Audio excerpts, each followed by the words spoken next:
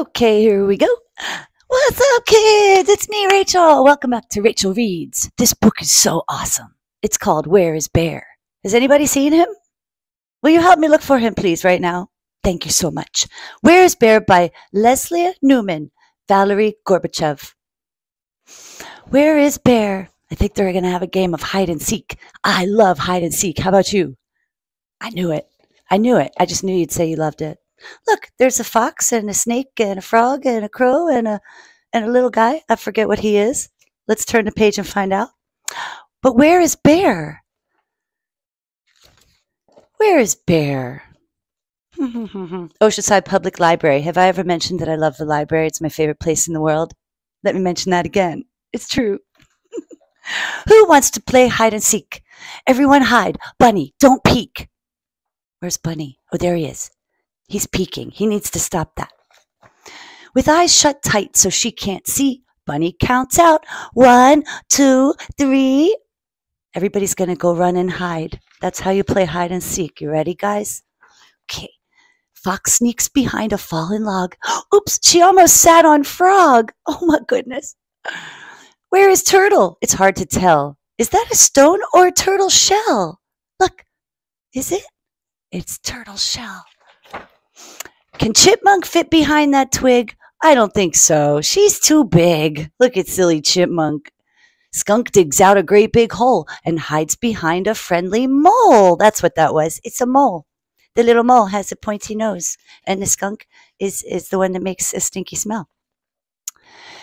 Ant and beetle slip below the big black shiny wing of crow. See them under there? Look.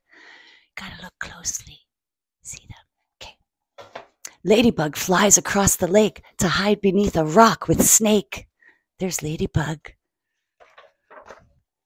Now all are found except for Bear. No one sees him anywhere. Look, they're all like about to freak out a little bit. Beetle asks, where can he be? We've got to find Bear instantly. Frog leaps on a pile of rocks to look for Bear along with Fox. Turtle and Chipmunk rush to seek the missing Bear up near the creek. Mole hurries to catch up with Skunk, who peers behind an old tree trunk. Did they find him yet? They didn't. Ladybug rides on Snake's long tail as they explore a curvy trail. Where is he? Ant and Beetle search the weeds. Crow flies high above the reeds. So now Crow can see. The animals all gather round. Oh no, cries Snake, Bear is still not found. Turtle, Skunk, and Bunny shout, come out, Bear, come out, come out. Could Bear be hurt? Could Bear be sick? Or could this be an old bear trick? There's one place left where Bear might be. But no one wants to look and see. It's cold and damp and dark as night. It fills the animals with such fright. Who is feeling very brave? Who will go inside the cave? Will you? Bunny says, we'll go as one. That's the way it must be done. We're all going to go together. Who's that sleeping over there? Wake up now, you silly bear. Look at Bear. He's asleep in the cave. Oh, Bear is so silly. Okay. Crow and Fox give Bear a hug. He's their friend. And here's a kiss, says Ladybug. So sweet, the Ladybug. Bear shouts, who wants to play again? He shuts his eyes to count to 10. You guys ready? Bear says, 1, 2, 3, 4, and then shh, shh. What happened?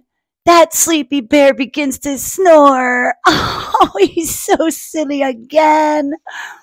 Oh, he fell asleep again. That is so silly. And that is the end. I just love that story. Look at them all. Silly sleeping bear. Okay, let's all clap and say we love books. Woo! We love books. We love books. Okay, I'll see you next time on Rachel Reads. Bye.